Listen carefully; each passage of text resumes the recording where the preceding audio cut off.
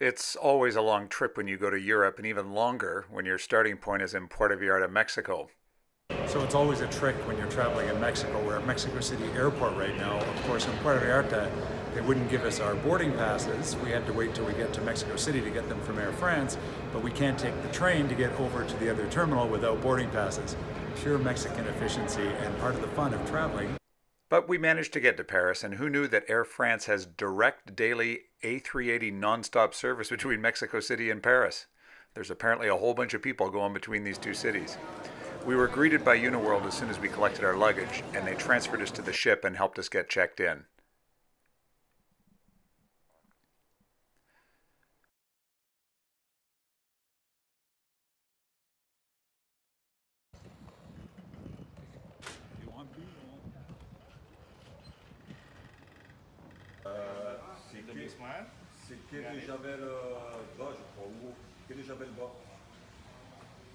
Some of the river cruise lines dock a bit downriver from Paris, but Uniworld is at the Quai de Javel, which, if my French serves me, means the port of bleach. Not sure what that's all about.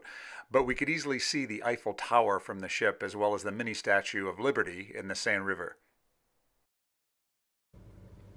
Next, it was time to check out our stateroom here on the Joie de Vivre and all the groovy toys they've got inside.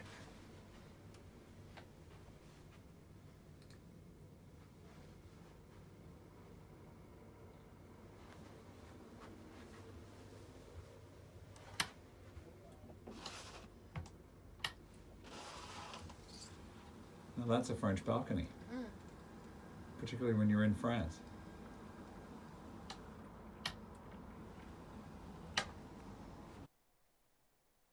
We set sail about dinner time, and after a fabulous meal, we tried to get to bed early to work off a bit of the jet lag. Sue was quite convinced that she'd had a great night's sleep when she woke up at what she thought was 5 a.m. and had a coffee and was reading the paper.